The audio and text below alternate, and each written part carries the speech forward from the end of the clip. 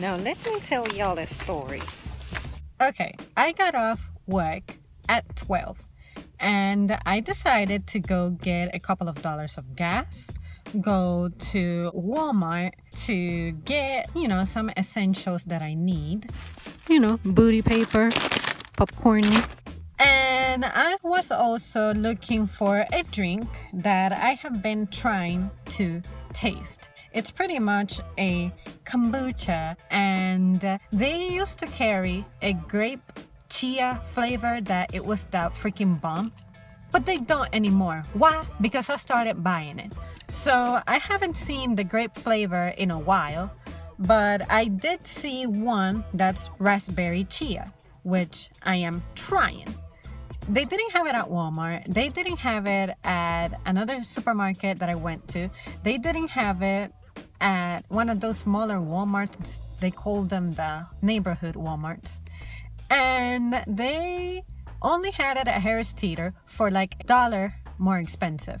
So I said, you know what? Whatever. I just want to freaking try this. A sister is thirsty, and this is what I want to try. After hunting for 2 hours, I finally got my hands on it. I know I'm sounding like a really entitled person, but it's just when I didn't have the money to buy it, it was all over my face. Today that I actually have a couple of bucks to invest in it.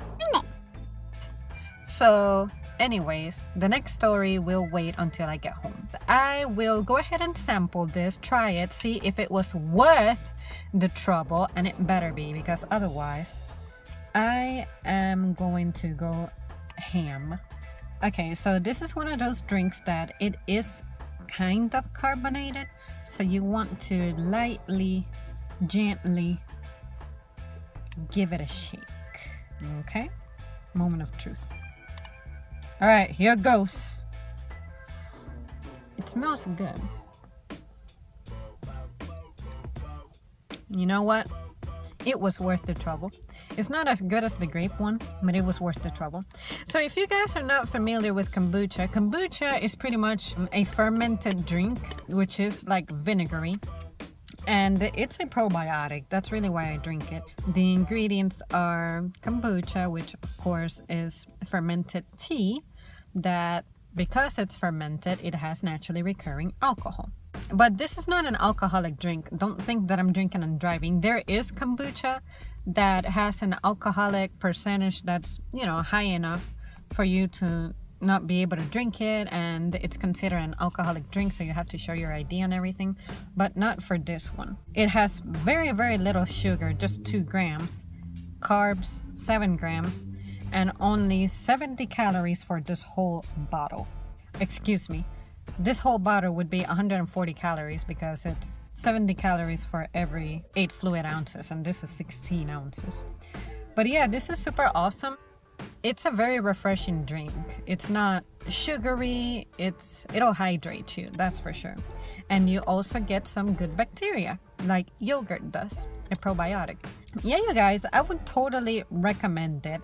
It has like a really vinegary taste to it, so if you're not a fan of vinegar, I would still say try it, because I personally do not love vinegar, but mixed like this, it's really good.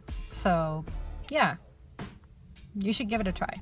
And the chia seeds give it a really weird texture, and they tend to get stuck in your teeth, which I'm looking good right now.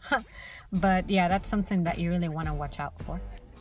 So the thought about Walmart that I had that I wanted to share with you guys was, as of lately, I've been seeing some specific Walmarts that are really, really serious about checking your receipt to make sure that the groceries that you bought were paid for.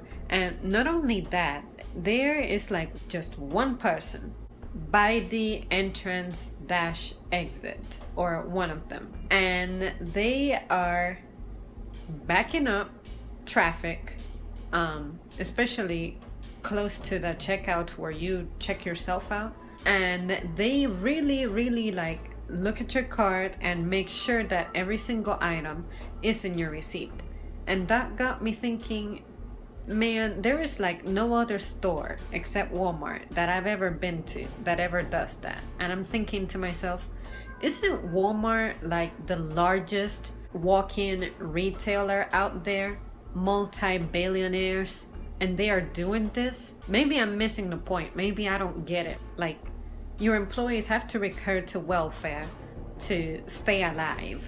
You paid them either minimum wage or close to minimum. Of course, getting a raise is like, I hear that it's incredibly challenging to nearly impossible. Why do you do that? Why do you feel compelled to do that?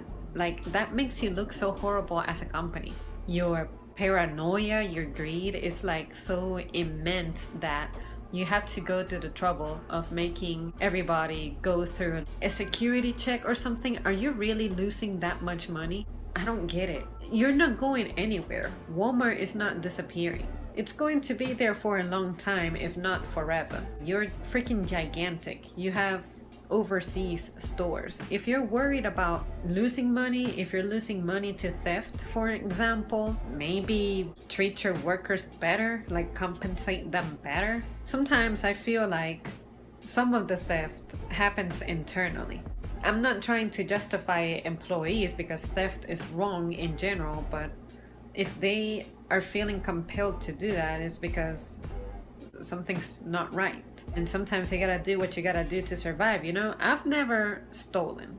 Like, I cannot do that. It's like I would rather ask for help and get something legally than get in trouble for it later. But I'm just saying, every time I go to Walmart and they ask me to like look at my receipt, I'm like, oh, really? You really believe that I'm stealing something, and me stealing something is really going to cost for this store to shut down? I don't know. It's just, I go to other places and shopping is such a pleasant experience, and I can also tell the cashier, save the receipt, don't print a receipt because I don't need it. I already have a digital copy. You have a digital copy, so let's save that paper and not be wasteful. But at Walmart you can't do that.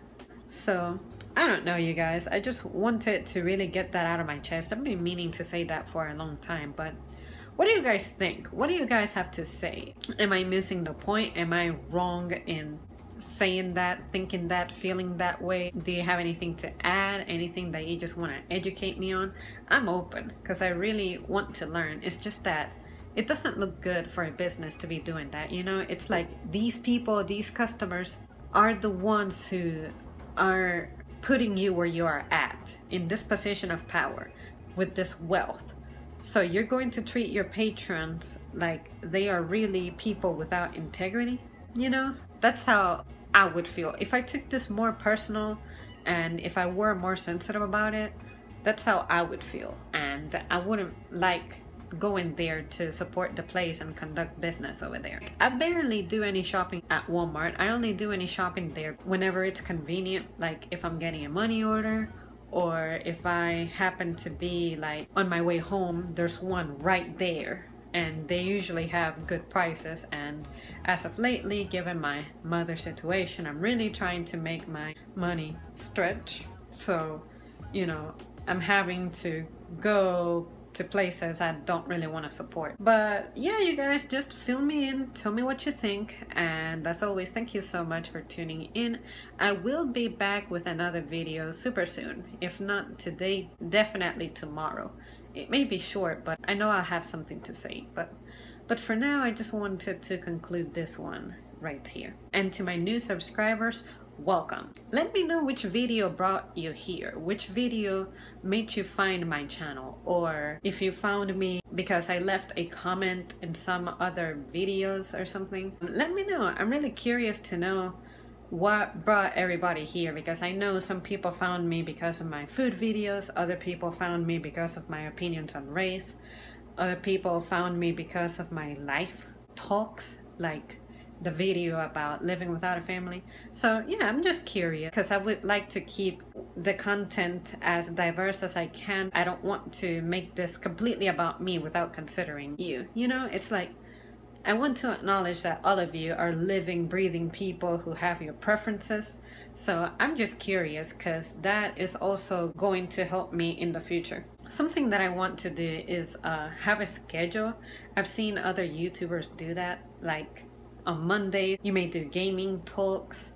On Tuesdays, you may do political talks. Wednesdays, maybe food talks, you know, stuff like that. I wish I had a more organized schedule. And that way, it may even make it easier for me to upload on a daily basis. I'm just trying different things now, just experimenting to see what works best, but at the same time, I want to make it relevant for you guys. And to those of you who have been subscribed to me for a little while, thank you so much. It means a whole lot. I've had a lot of fun getting to know some of you. You guys have made me laugh. You guys have inspired me. And yeah, I hope you decide to stick around. Like I said, thank you so much for tuning in, and I will see you soon.